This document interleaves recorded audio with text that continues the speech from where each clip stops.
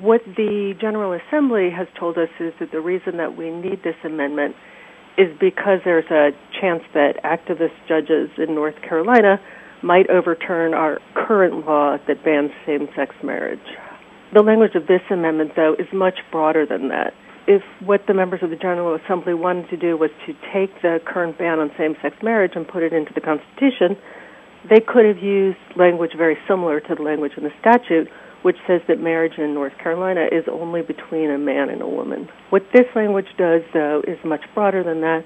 Its implications would mean that it would ban not just same-sex marriage, but also civil unions, also the domestic partnership benefits that 7 municipalities currently give to their employees.